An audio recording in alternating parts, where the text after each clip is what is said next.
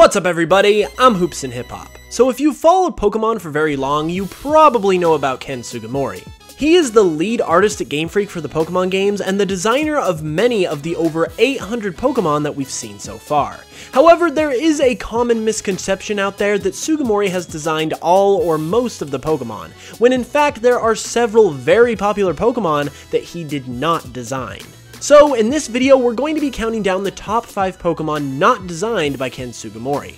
Now, rather than this being a personal favorites list, I decided to rank these Pokemon on overall popularity and impact that they've had on the franchise and the community as a whole, so without further ado, let's get started.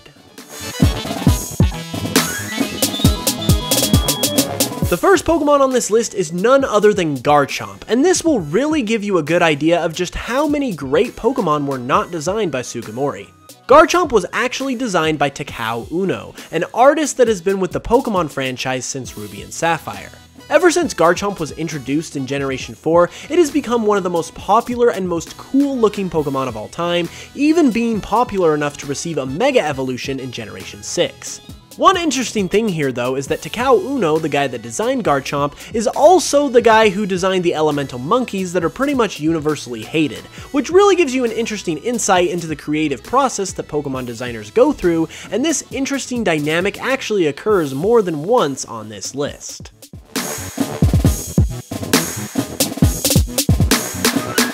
The next Pokemon on this list is one that has recently taken the Pokemon community by storm and has become one of the most popular Pokemon ever within a pretty short amount of time, and that would be Greninja. Greninja was designed by Yusuke Omura rather than Sugimori, and needless to say, this Pokemon was almost as much of a focal point of Generation 6 as the Kalos legendaries themselves, receiving an exclusive new form in Ash Greninja, and receiving the honor of becoming a playable character in Super Smash Bros. For Wii U and 3DS.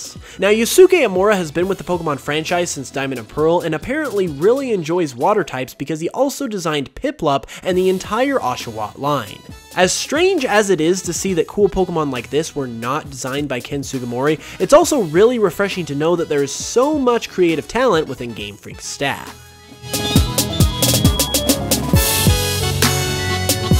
Number 3 is a pick from the earlier days of Pokemon, and that would actually be the legendary trio of Entei, Suicune, and Raikou. Now, I was very interested to learn about this one considering these guys are obviously from Generation 2, and it was under my and frankly many Pokemon fans' impressions that Sugimori was responsible for most of the Pokemon designs of the first 2 generations, and you would have thought that he certainly would have designed such an important trio of legendaries. However, the legendary beasts were actually designed by Muneo Saito, an artist that has worked with Game Freak and also on the Pokemon manga, and interestingly enough, these seem to be the only 3 Pokemon that she has been specifically credited for. For not having as much influence as the other artists on this list though, the imprint Saito did leave on Pokemon was as big or maybe even bigger than any of them, as the legendary beasts are some of the coolest and most beloved Pokemon ever made.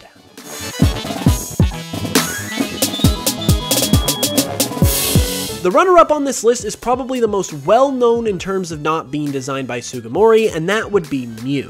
We all know the story by now. Mew was created by programmer Shigeki Morimoto and snuck into Pokemon Red and Green just weeks before their development deadline, even after all the debugging software for the games had been removed. Mew and the infamous Mew glitch were super integral to the success of Pokemon, as they created probably the single greatest playground legend the world has ever known, and the excitement of all of that skyrocketed Pokemon's exposure and popularity into what we see today. However, if you can believe it, Mew still isn't the most important Pokemon not designed by Sugimori, so let's go ahead and check out who is.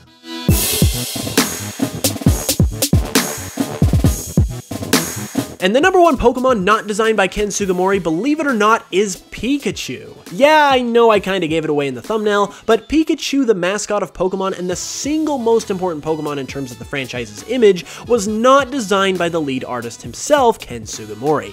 Pikachu was actually designed by Atsuko Nishida, an artist who has been with Game Freak from as far back as the days of Pulseman, before Pokemon was even a thing, and has also designed most of the evolutions including Vaporeon, Espeon, Umbreon, Leafeon, Glaceon, and Sylveon. It's also interesting to me personally how many of us have assumed that Ken Sugimori has designed all these Pokemon, and especially important Pokemon like Pikachu, when in reality that's not quite the case because there is so much more going on behind the scenes than we really know.